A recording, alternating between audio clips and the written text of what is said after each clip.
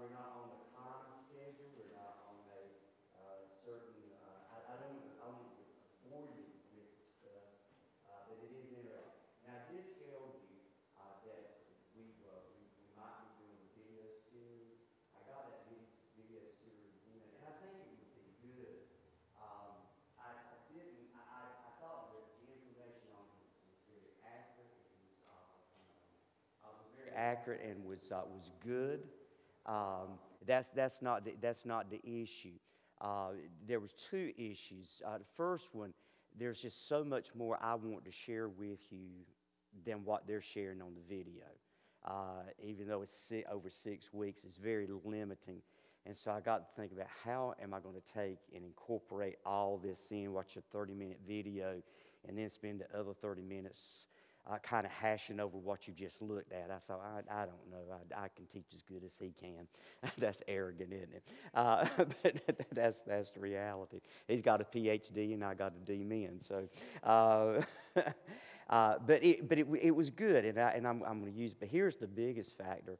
When I pulled up, there was 2 CDs in the thing, and one of them is the 6 teaching sessions, and the other is like with PDFs and things of that nature. And one of them was actually a licensure thing, and I pulled up the licensure, which I shouldn't know. I pulled up the licensure, and just as clear as day, this video series cannot be used, cannot be transmitted by the internet, or cannot be placed on the internet in any form. And so since we are recording these and we are putting them on the internet, I couldn't use the series anyway, not legally. And Facebook is notorious. They have dinged us several times on copyright violations of some clips that we've used and things of this nature. So it's a watchdog out there somewhere looking at all that. So of course, if it's illegal, it's illegal, and I'm not going to do anything that is illegal. That's that. But that's the main reason I didn't use it, was because I can't put it. We would not be able to record this and put it out there. And so since we plan to do that, I'm not going to do that. So anyway, so we're not going to do the video, so you're going to have to listen to me. But anyway, so we want to go to the Lord in prayer, and boy, I'm telling you what, there's just sickness everywhere you look. Continue to pray for Miss Nina. She had a cancer, so it was a basal cell cancer. That thing was nasty. But she had a basal cell cancer on her arm, and they removed that yesterday. And I have not heard from her today, but she got along. She got along well with that, and they removed that. And she also had COVID, but I think she's pretty much over that. They wouldn't have done the surgery if she had not been. But there's Cece, she's a co-worker. She was exposed to a co-worker with COVID, and so she's having to quarantine for a little bit. And I could list a whole list of people. Some you may know, or some you may not know, that have COVID. And so let's continue to pray for everybody that's sick and everybody that's been sick, and everybody's going to get sick. So that is the reality. If you hadn't been sick, you probably are going to be sick, but hopefully not. And so we can pray for all of these situations. Do you have a prayer need you want to share with us this evening as we pray? Amen.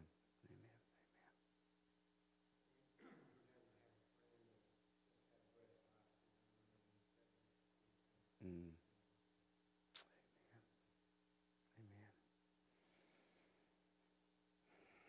Lots of stuff. I remember we are in a week of prayer and fasting, and so just as you see fit to fast, as you see fit to seek the Lord, you do that. During this week, we'll have, I think there's 2 or 3 other times scheduled in the calendar year that we'll have a week of prayer and fasting and seeking the Lord. That's so important. We all need time to step away from the cares of our lives and our thoughts and our appetites. And I can't tell you how to fast. I can tell you what to do. I can tell you some things to do, but I think that's a very individual thing of how you fast. Some say, well, I can't fast food. I know I know sometimes people on medication, but don't tell me there's not something in the food category you can fast. And I've said this before, but I'll say it again. People, some people fast television, which has fast social media. You want to get off of that. You want to quit that. That's my opinion. That's my opinion. But when it comes to fasting, I'm not saying these things are not legit, but when it comes to fasting, the Bible always only talks about food. It does not talk about, other things.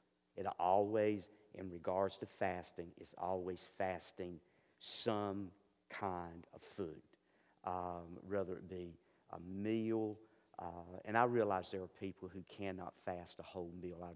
People have health issues, health concerns, take medication that they have to have food without. Hey, understand that. This is not legalism. God is not going to zap you dead.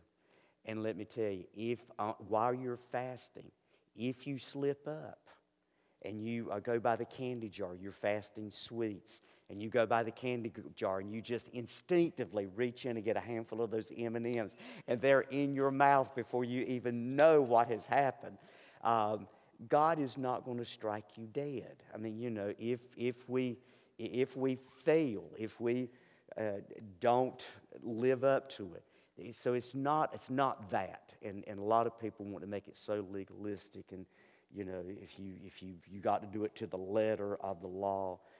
I remember a lady, she has since passed away, but their church, their pastor, they were doing, again, it's been a few years ago, 21 days of prayer and fasting. And she said, I can't go 21 days without food. I said, who told you that you had to go 21 days without food? I said, did your pastor tell you that? Oh, no. But when I was growing up, when the old folks fasted, they didn't eat anything. And he wants us to fast for 21 days. And I can't do it. I never could get her to see, because she was so entrenched in what was ingrained in her as a child. She could not see past that you can spend 21 days of fasting something, if it's a meal or if it's a certain kind of food, or doing something that will remind you, hey, I need to pray. My dependence is on God. That's what it's all about. That's what fasting is all about, to help you reconnect and get in touch. So spend some time. If you haven't started yet, it's not too late. Spend some time in prayer and in fasting. So that's what we want to do right now. Spend a lot of time talking, instructing. So let's spend some time, and let's go to the Lord, and let's ask Him to help us and to bless us. Amen.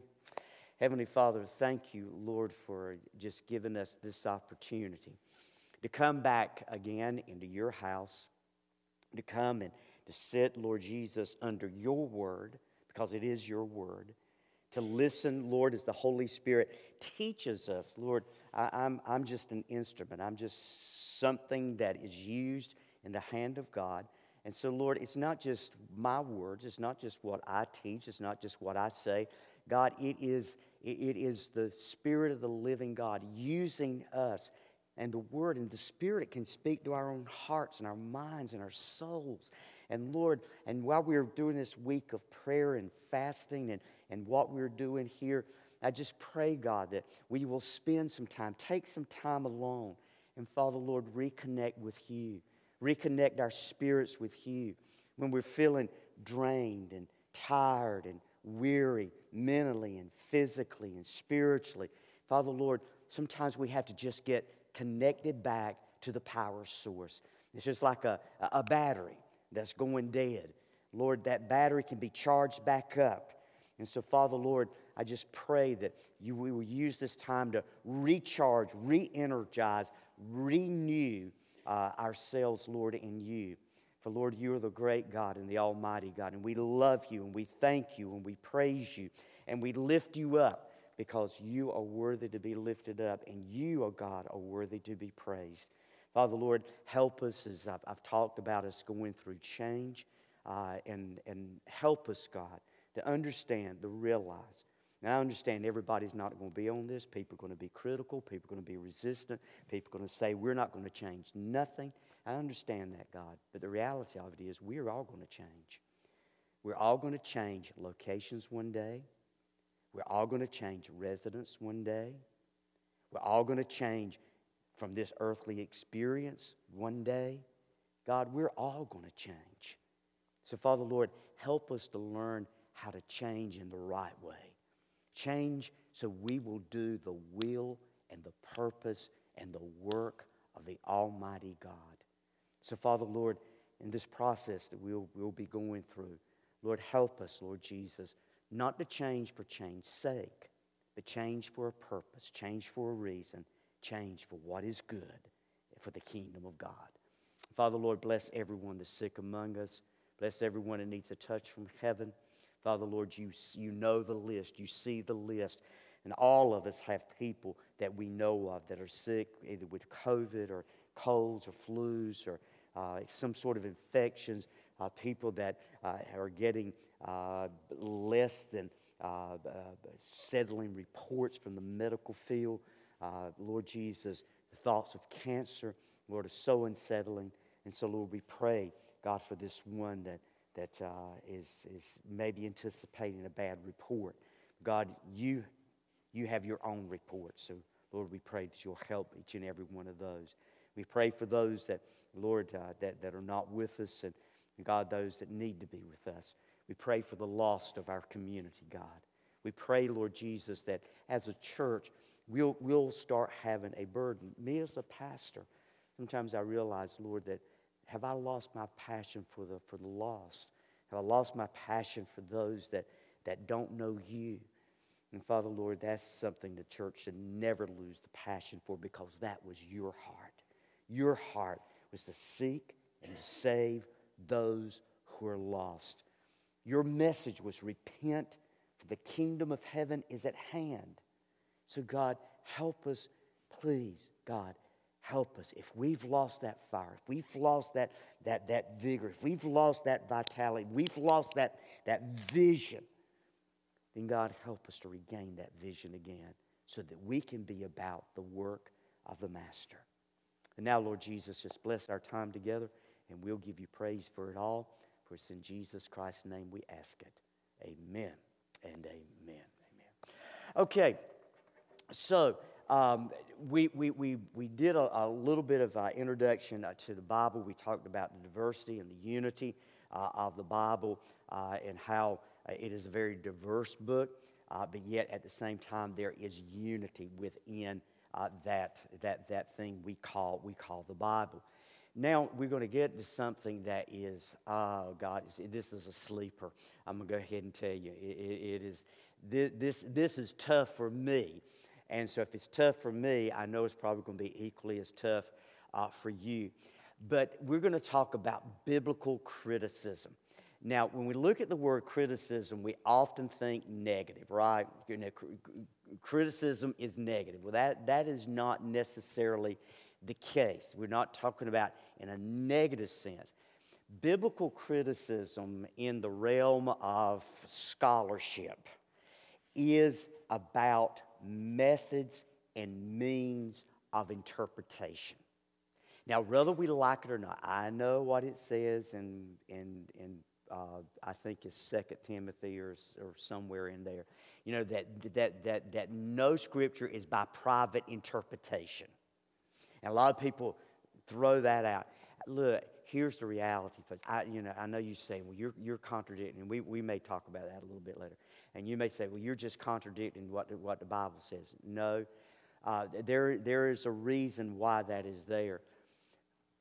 But we're all interpreting the Scripture. If you read the Bible, you're interpreting the Bible. You've got to come up. Interpretation deals with what? What does interpretation deal with? What it means. That's right. Interpretation, what it means to me, what it means to you. What does this mean? And we all are involved in interpreting the Scriptures. It's just a matter of fact. Now, how we interpret the Scriptures, that becomes the real issue. And how do we interpret it to the point that we believe that the interpretation is correct, is the right interpretation? As we know, throughout history, there have been people who have taken the Bible, they have attempted to interpret, and we have had a lot of false doctrine. We have had false religions. We have had all kinds of things rise to the forefront because somebody didn't get it right or saw it. I think that's on the fringe. But there's a way of interpreting Scripture. Now, some of these I take a lot of opposition to. So I'm going to go ahead and tell you. I'm going to introduce you some to these things, but I'm also going to tell you that some of it I view with a lot of skepticism about how using this method to interpret. But it's out there, and so I'm going to expose you what students are exposed to in seminary. Okay, so. But it is so complicated. Oh God, it is so complicated, and I despise it. But I think it's necessary. So we're gonna look at it now. Biblical criticism. Again, criticism are methodologies used to analyze and interpret the biblical text. That's all biblical criticism is. It's about interpretation. Now, in interpretation, there are basically two broad spectrums, okay? There's two broad categories that are subdivided into different things. The first is what is called historical criticism. And this is an analysis of the history of the text. And this is really dealing more with the context in which the Bible was written. The history. The history is not just what time period it was written in, but with that is culture, oral traditions. I think we talked about that much of the Bible before it was written down was passed from one generation, from one family to another. It was passed orally. So there are factors into this, what is called oral traditions. How these stories were related again and again. That's all part of the historical context of the Bible. So it's looking at, again, culture.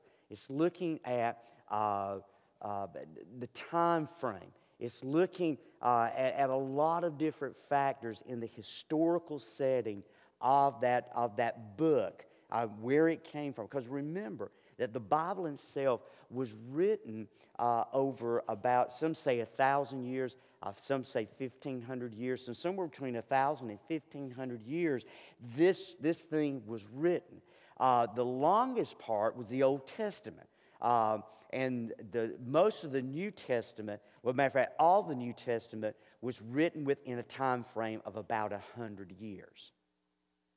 So the rest of it is the recording of the Old Testament. So if you go for 1,500 years, 1,400 years of recording, of compiling, of putting together all the oral traditions, all the things been passed down, all written, and putting that together into the Old Testament. So that makes sense.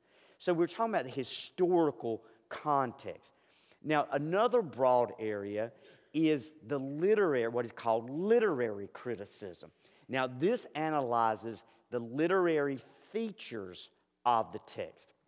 Because remember that the Bible is not made up of pictures. I know I've said that many times. I wish it was. I do. I wish there was a pictorial version of the Bible. I think I could understand it better. It's a shame that the Bible was written and compiled before the advent of movies. Of course, Hollywood got hold of it, and they mess it up all the time. So maybe that's not good. But literary, so literary deals with how the written form of the Bible is all put together. Grammar. As I tell my students all the time, especially in preaching and interpretation of the Scriptures, all we have are words. You don't have a picture. The way, and I'm sure I've said this here before, but I said it again. The way I look at it and getting students to understand this, I don't know if it's a good way or not, is I've quit looking at it, but y'all remember that the television series come on, CSI, Crime Scene Investigation.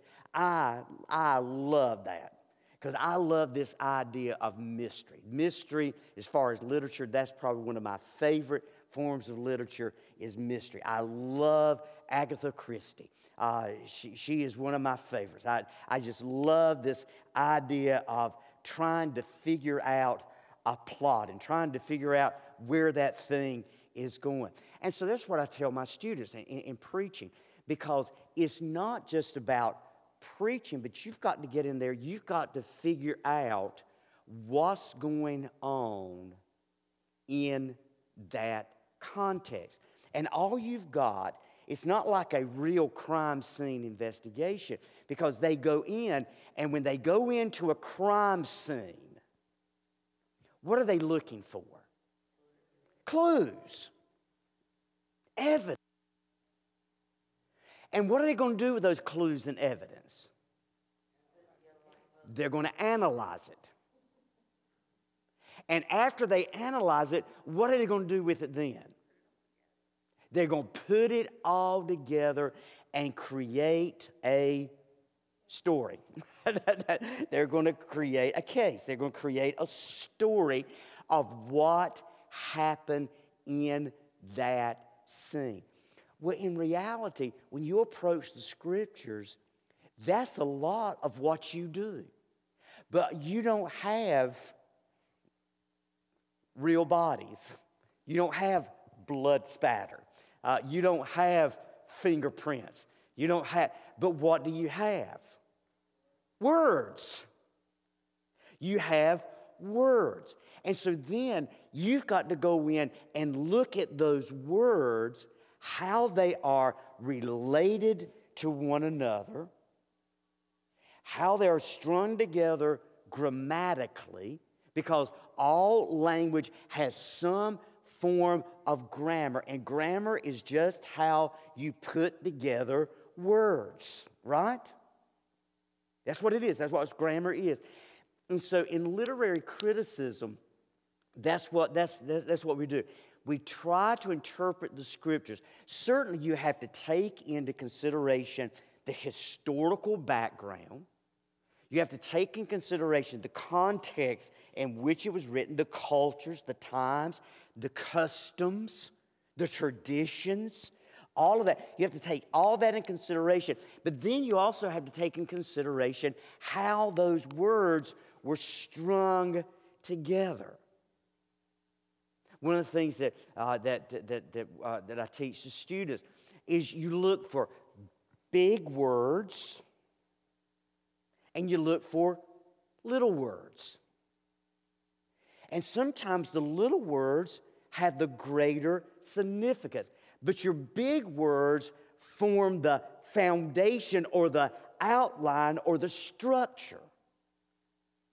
And then those little words are often those connectors, like and, therefore, wherefore, henceforth. So when you see, and you're reading along in the scriptures, and you see, therefore, for instance, let me give you a biblical for instance. In the book of Hebrews, chapter 11, there's this whole string, this hall of fame of faith that is laid out, that the writer here is trying to use these as inspiration for this community of faith and saying to them, look at your ancestors. Look at Abraham. Look at Isaac. Look at Jacob. Look at Rahab. Look at all these others and how by faith. And then we come to chapter 12 and he says, therefore,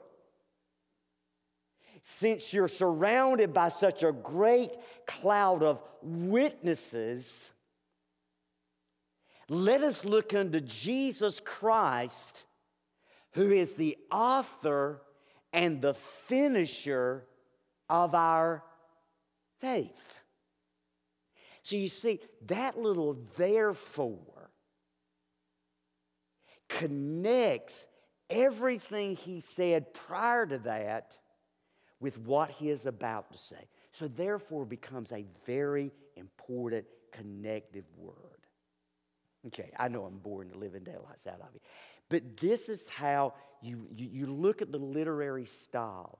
Now, one of the things that we discover about the Scripture, we don't see it quite as much in the Old Testament, even though you see it some there, but you really see it in the New Testament.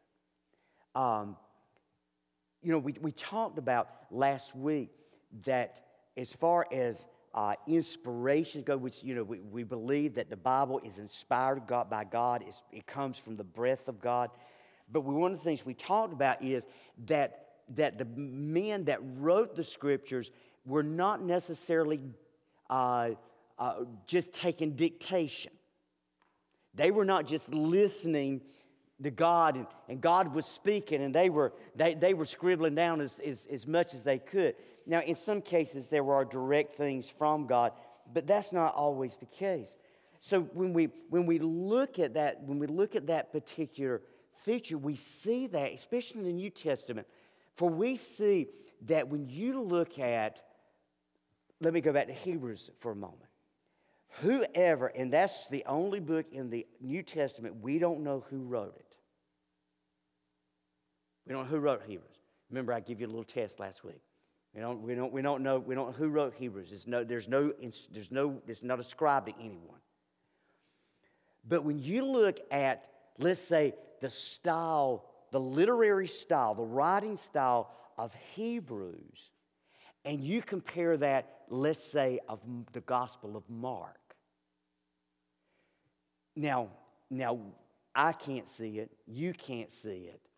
But when you look at the original, or you look at how it was written in the original language, the Gospel of Mark, and John Mark is the one who is, this is, you remember the young boy that Paul and Barnabas fell out over? That's John Mark. He's the one who wrote the Gospel of Mark.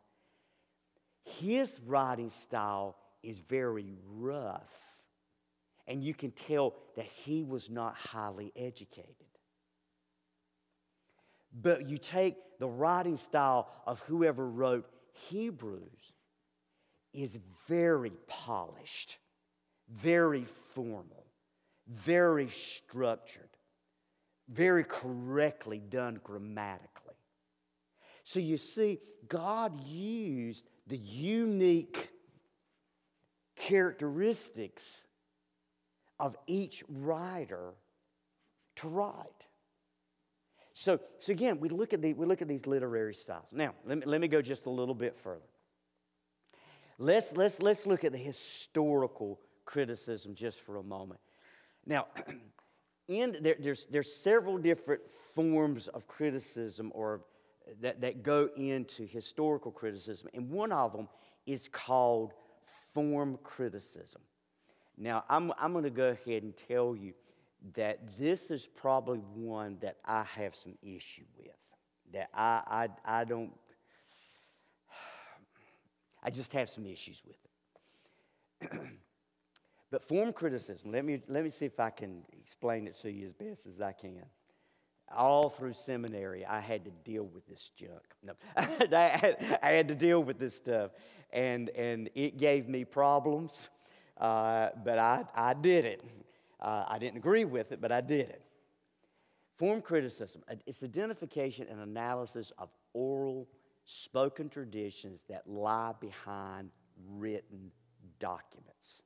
Okay. As I told you, early on, a lot of the stories, a lot of the things came through oral traditions. Eventually, they were written down. They were recorded. And what form criticism does, especially, you see it in the New Testament, but you see it in the Old Testament quite a bit. And actually, they've changed the textbook I was using. They've changed form criticism. When I studied it, it was called higher criticism. That's how it's referred to, as higher criticism. Okay. I don't know if y'all prepared for this. Especially in the first 5 books of the Bible, and especially the book of Deuteronomy. I'm going to hone in on Deuteronomy. Now, I'm giving you a very simplistic, and for those of you that are looking at this online, some of you scholars out there, just hold your criticism, okay? Because I'm not giving an in-depth snapshot of all of this stuff. I'm just giving you a very glossed over. But in form criticism is, we typically, we say that Moses wrote the first 5 books of the Bible. But we know he couldn't have written all of it. Because especially when you get to Deuteronomy, there's portions he could not have written because his death was recorded in Deuteronomy. And I don't think he recorded his own death. So somebody else had a hand in writing it. We don't know who. But in this kind of criticism, this kind of interpretation, what they do is they say that there were a lot of traditions, oral traditions, these stories being passed down. And so they're looking at where these traditions came from historically. What sources did they come from? And in a minute you're going to flash up like source criticism, which falls under this. So like there were all different kinds of sources, they say. There was what was called the Jehovists. And these were people who had a certain theological slant. There were what was called the Elohists, and they were ones who had a certain theological slant. There were the priestly class, those priests that had some of the oral traditions, wrote down the oral traditions. You had, oh God, I don't know. There may be others. So those who follow this kind of criticism, this method of interpretation, so they're reading a sentence or they're reading a paragraph, and so they break all this stuff up and say, okay, well, this has the wording of the priestly class.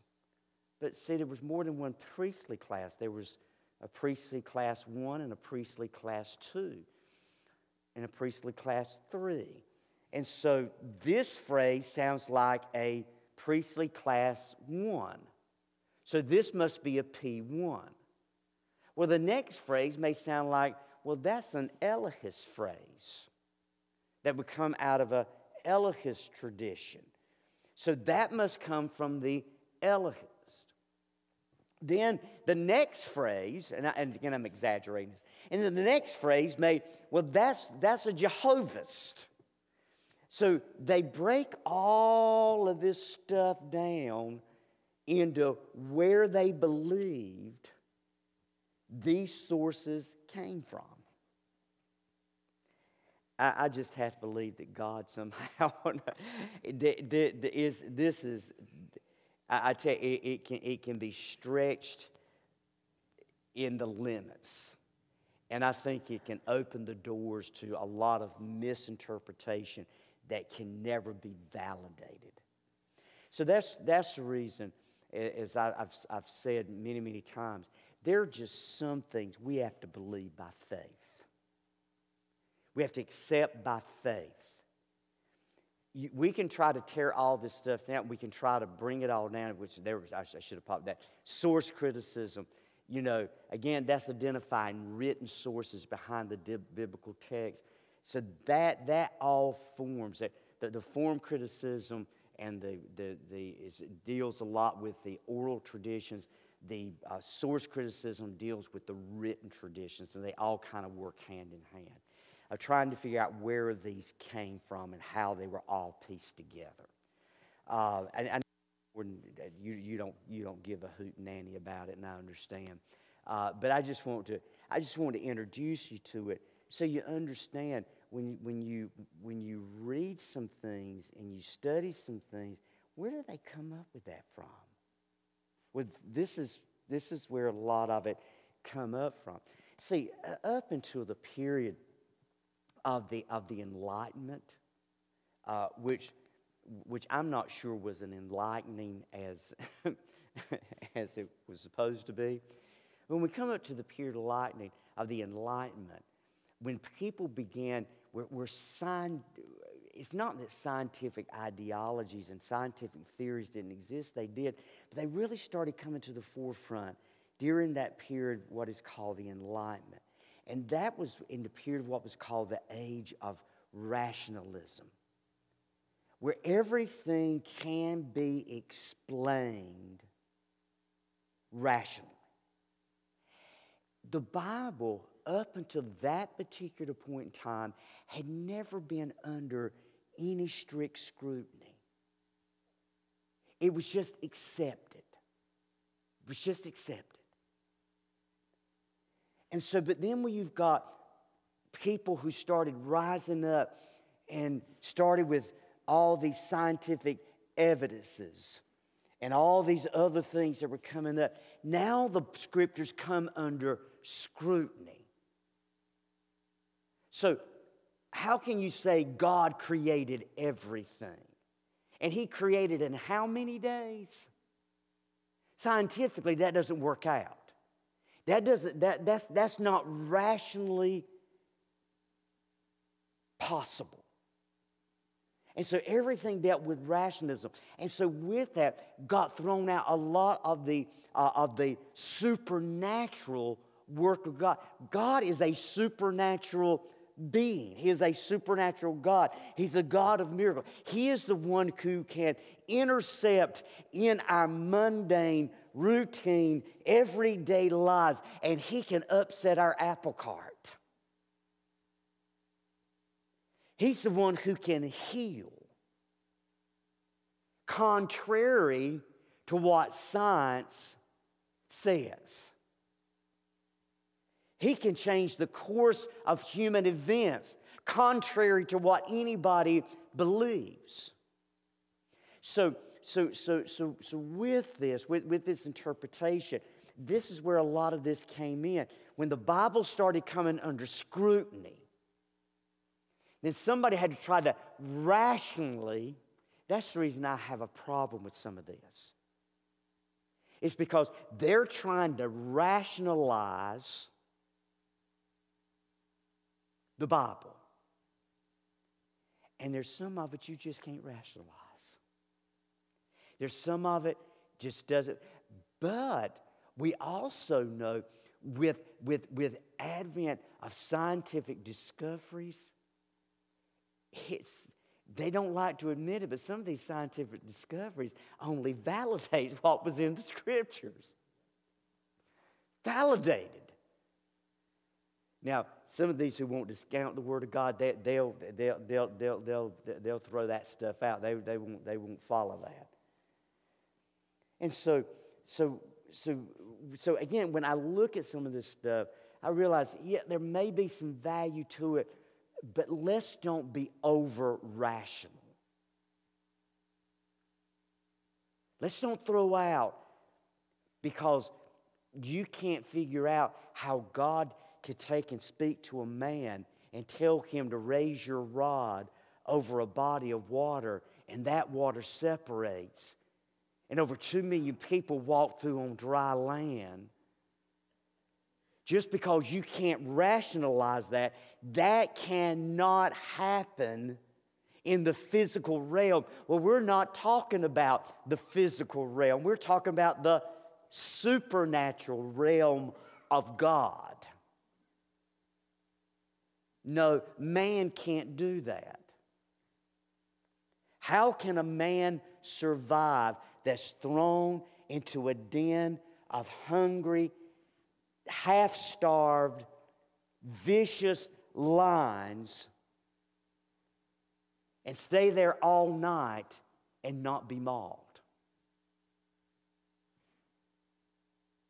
So there's a lot of people who discount that story because it doesn't fit logical reasoning.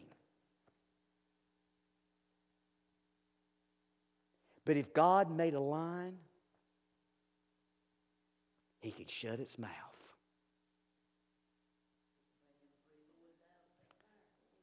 If He can bring those 3 boys out of that fire, that's exactly right. That is the supernatural work of God. So that's the reason I keep saying that sometimes when we read this story, even though they may not fit in our nice little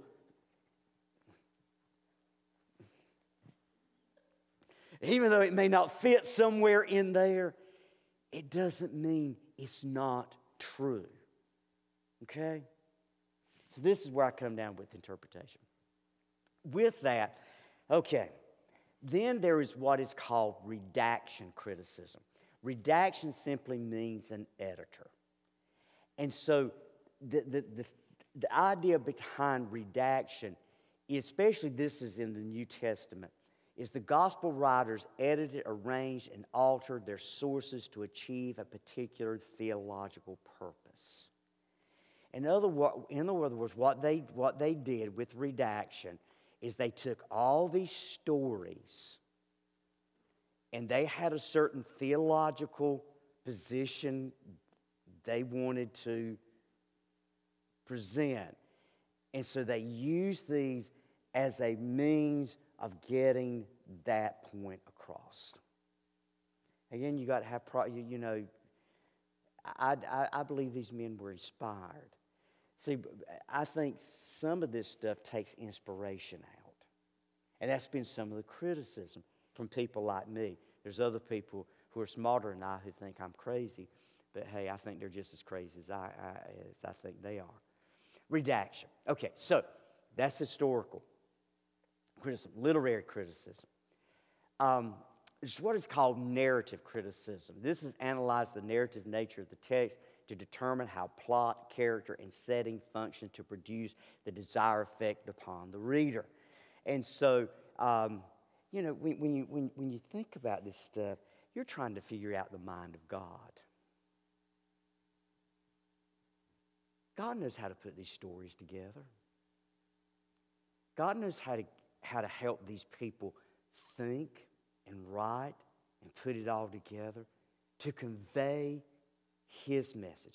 See, when I read this kind of stuff, it sounds like men are manipulating all of this. Maybe that's not the intent behind all this. But that's the way I see it. Yes, stories were compiled. These things were put together, yeah.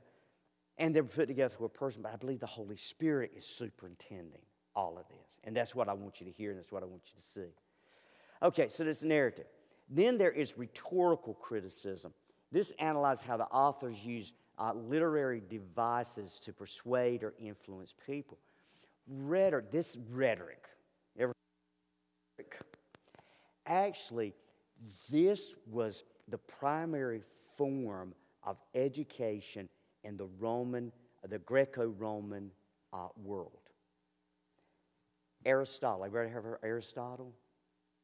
Plato, these others, philosophers.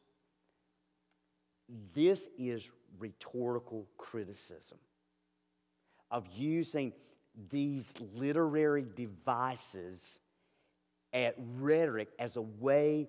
It's like persuasive speech. How can I persuade a group of people to believe, to do, to act the way I want them to? That's what it's all about. So, canonical criticism. Now, canonical criticism examines the role that the books play in the authoritative canon in the life of the church. In other words, those books that are part of what we call the canon, we're going to talk about the canon a little bit.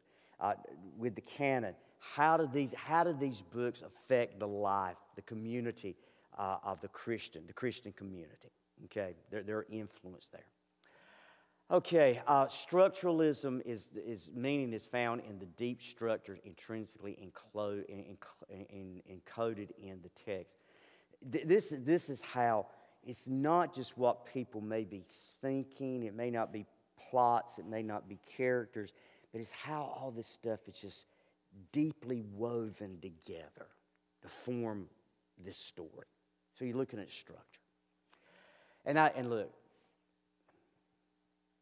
I told you this stuff's not going to be that interesting. I warned you.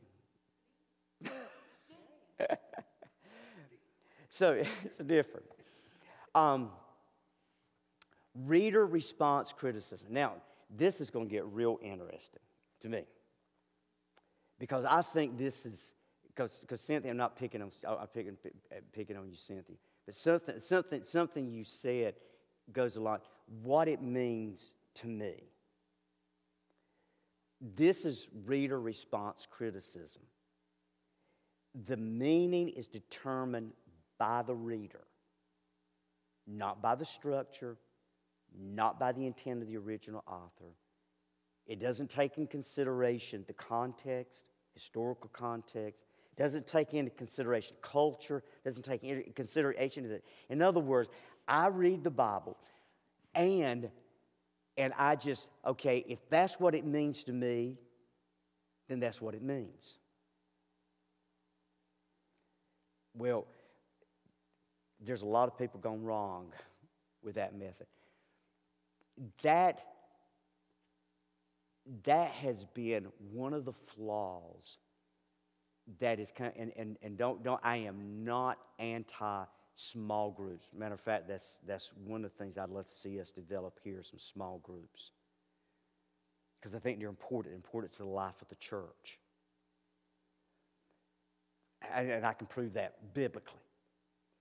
But that's been one of the fallacies that's come out of the small group movement. Is you've got leaders and you've got a small group of people, and they're doing what is called inductive Bible study. Okay, you don't have to worry about that.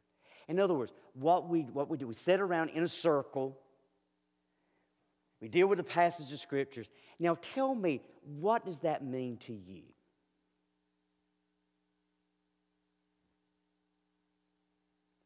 Well, you've got to take into consideration of when this thing was written, some about why it was written, to whom it was written, the original purpose it was written. Those things, you cannot throw those things out the door. You cannot sit in a group and then, well, I think that means this. Well, no, I hear this. Now, I have to have no opposition. I don't want to make anybody mad. I don't have any opposition. Because you hear me say, I heard the Holy Spirit speak to me. But you've got to weigh that against the Word itself. Just because you heard something in your ear, oh, I think that's what that means. That doesn't necessarily mean that's what that means. And sometimes it may, if it's contrary, see, I believe the Bible interprets itself. And that you have to use Scripture to interpret Scripture. So that's when you have to.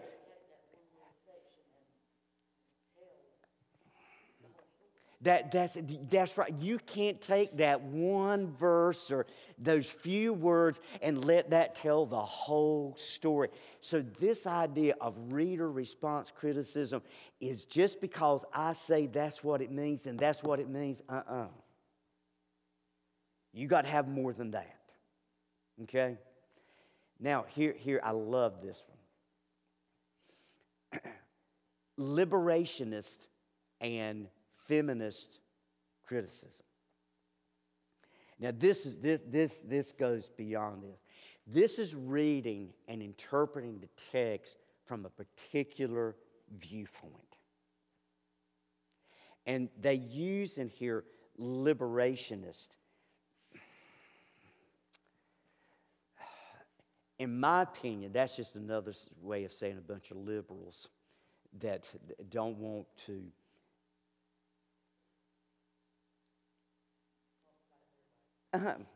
Thank you. They want it their way. And feminists, some years ago, someone came up with the female Bible. And all references to God, because look, I didn't write it. I didn't create it. I don't think God is anti-female. I don't think the Bible's I don't think Christianity is anti-female. Matter of fact, Christianity has done more to raise the status of women than any religious movement in the world. The Islamic religion in its pure form does not raise up the value of women. I can go ahead and tell you that. Christianity really raised the value. Sometimes it's how we men try to use the Scriptures.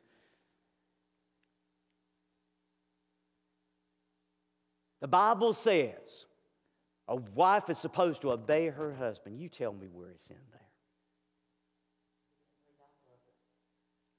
Matter of fact, it's not in there.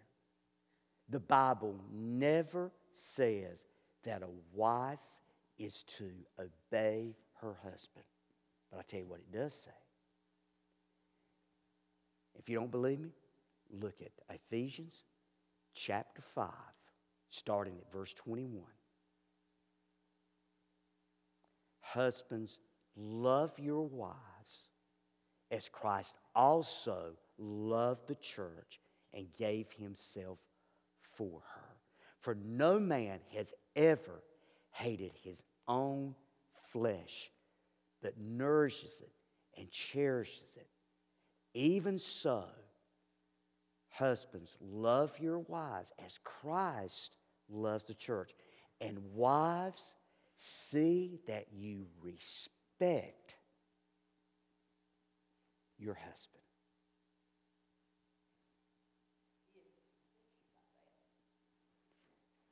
Love generates respect.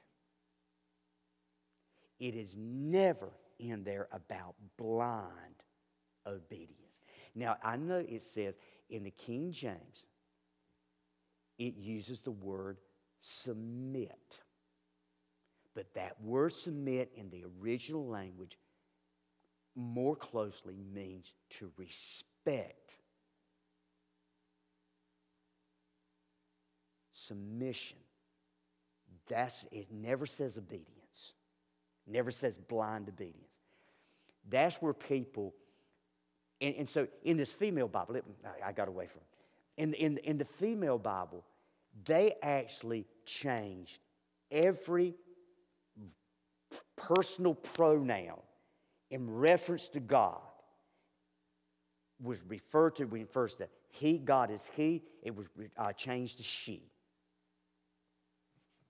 I'm not kidding. Yeah, it exists. It's out there. This is what we're talking about, liberationist and feminist criticism. I get this question asked all the time, and I know we bring up homosexuality way too much. How can the homosexual community read the Bible and justify their lifestyle?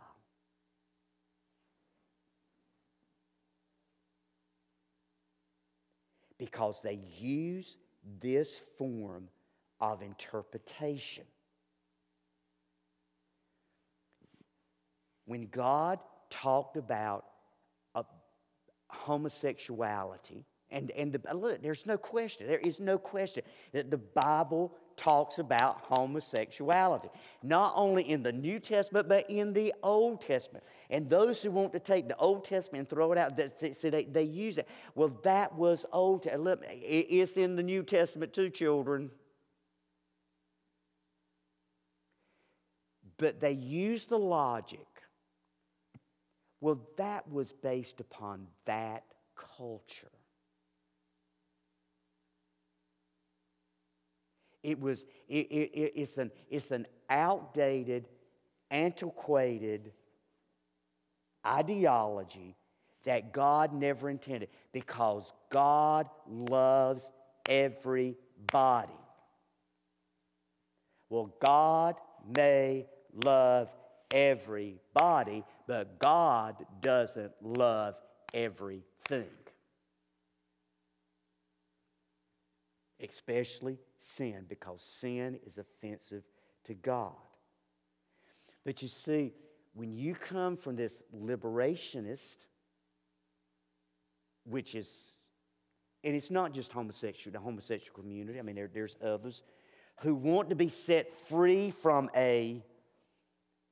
what they consider an oppressive religious ideology. That's what they're saying. We don't want to be under this oppressive ideology. God loves us like He loves everybody else.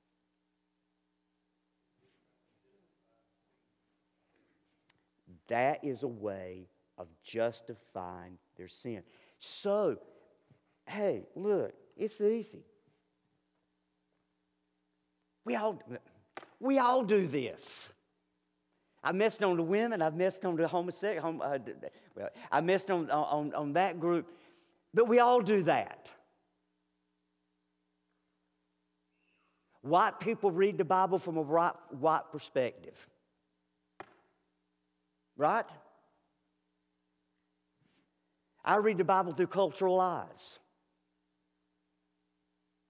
I'm a Southerner. I read the Bible through Southern eyes.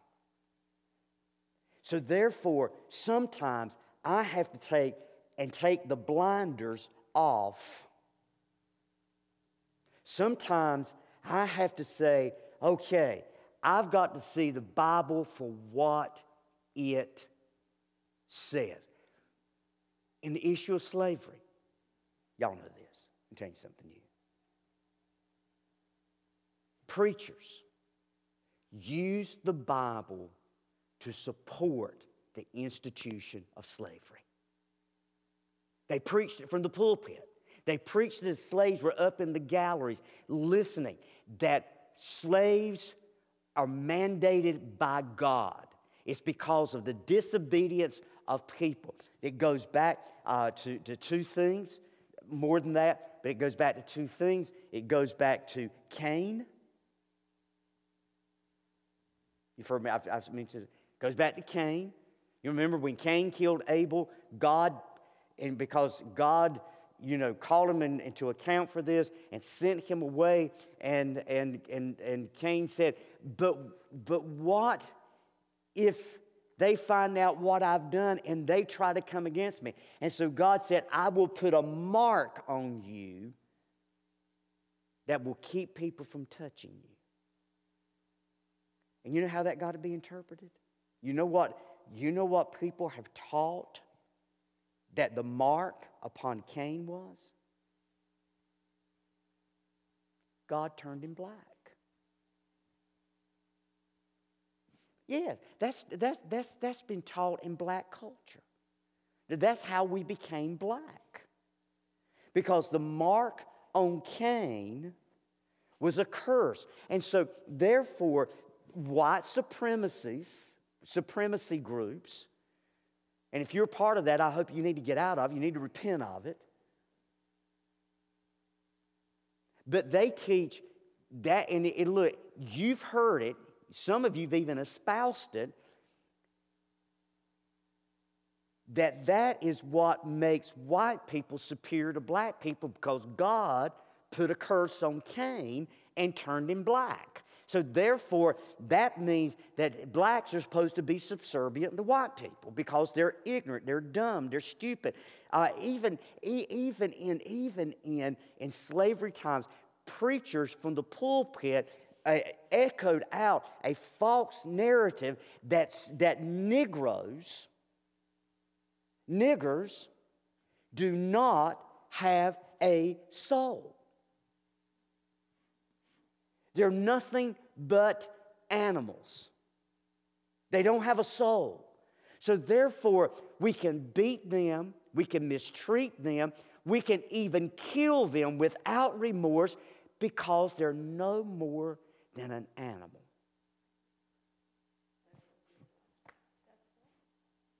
That's the heart. Was every slave owner like that? No. Did every slave owner buy that? No.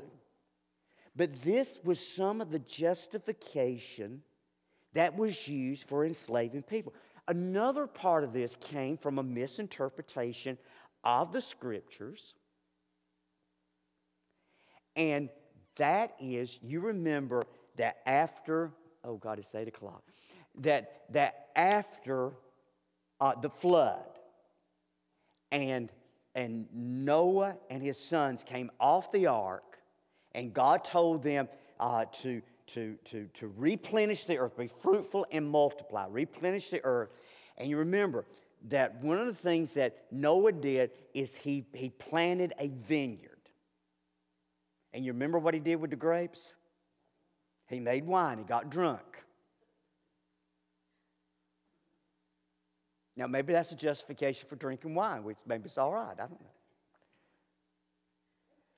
know. That's a whole nother ballgame. That's a whole nother story.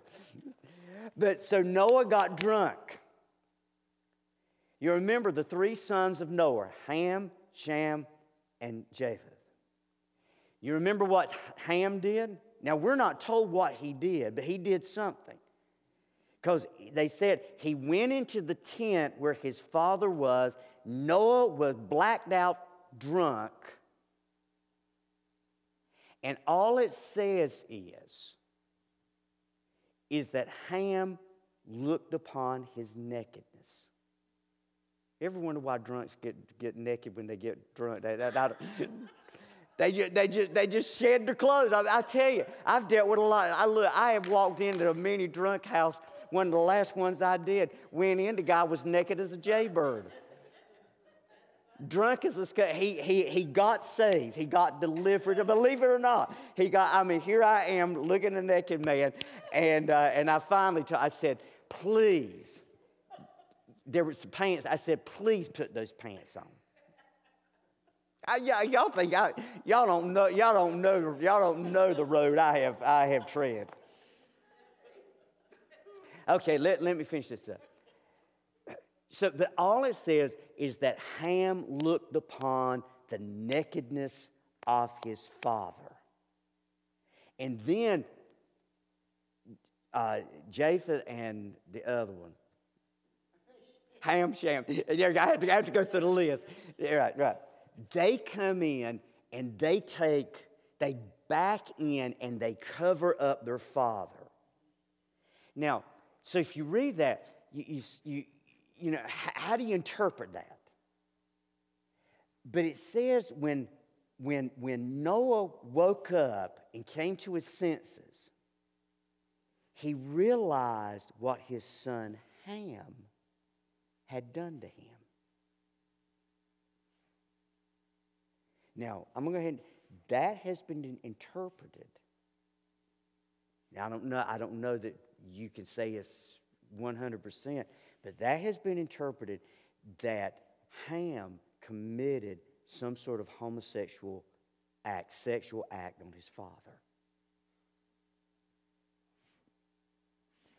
And some believe. Now, I'm not telling you that is correct, because I don't know that any of us can fully understand. But Ham did something to his daddy, other than just look at him. Because how would Noah know that something had been done to him? Because something was done, other than just he went in and peeked. Woo, look at that. I'm sorry. Might as well have a little fun along the way. So from that, there's been two conjectures. This was the first act of homosexuality. This is the first act of homosexuality recorded in the Scriptures. But also, you remember that after this was over with, I got to project a little bit further. After all this was over with, and they started replenishing the earth, and you remember that a guy by the name of Nimrod rose up, and the people became really intelligent, and they built a city called the city. It wasn't called that. Anyway, they determined, let's build a tower up into the heavens. And God saw what they were doing. He said, you know, if we don't do something to stop these people, there's no limit to what they can do. So he confused their language, and they called it Babel, because they couldn't understand their language. So then they were forced to separate. Now, here, I'm going to tell you theory. Some conjecture that out of that the people of Ham, the descendants of Ham, primarily settled in Africa. What is Africa? The people of Shem, I think, settled more in Europe. And the people of Japheth, if I've got it right, settled more in the Orient, which created your three basic classes of people. Your blacks, your Caucasians, and your Asians.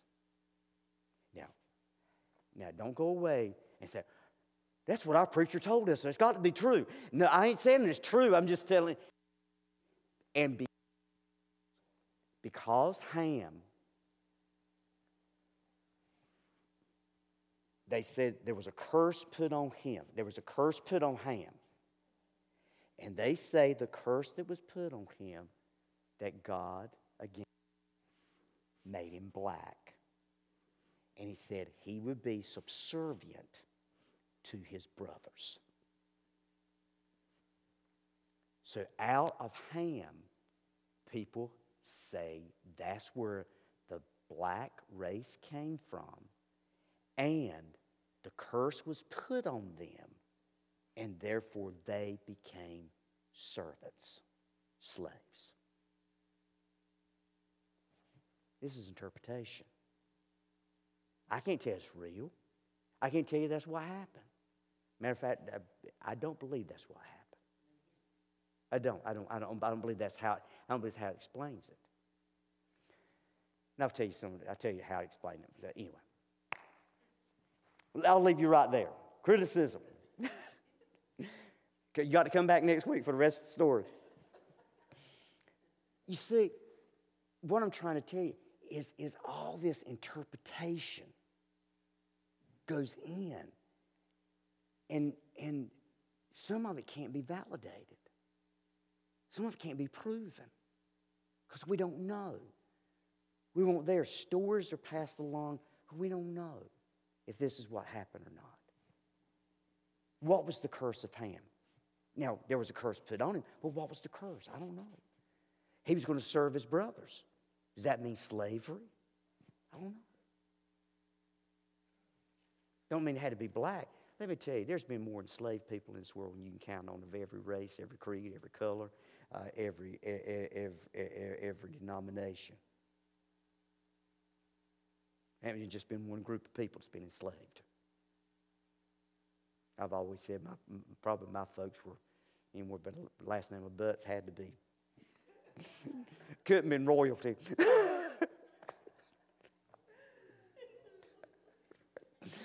Anyway, okay, that's enough of that. That's enough of that. Come back next week and we'll continue the saga through the Bible. God bless you. Thank you for being here. Okay, that's no problem, no problem.